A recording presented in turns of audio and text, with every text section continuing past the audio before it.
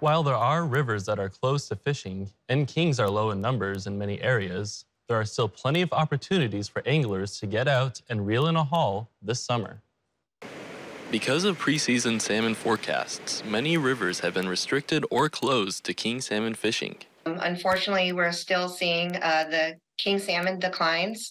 So the Kenai River is closed for king salmon fishing, and the Kasilof River is open to hatchery kings. But even with the limitations to king salmon fishing, there are still plenty of opportunities elsewhere to get your fishing fix.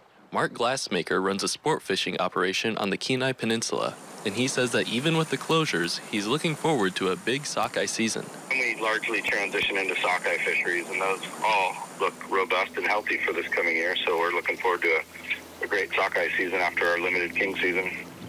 If you are looking to get into some sockeye fishing, that season usually gets underway in mid-July. If you wait a bit longer, silvers start to run later in the month, all the way through August.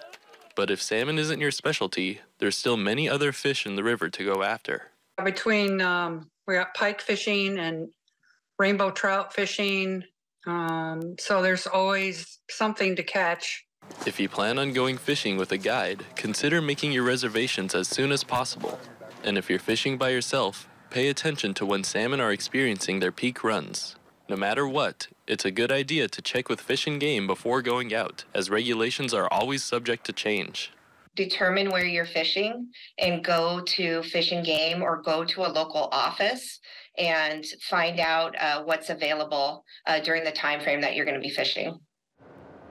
If you do go out fishing and need to check the regulations in your area, you can do so by going to the Alaska Department of Fish and Game's website, calling the department on the phone, or by going to a local office. You can also check AlaskaNewsSource.com for weekly fishing reports. All right, Joe.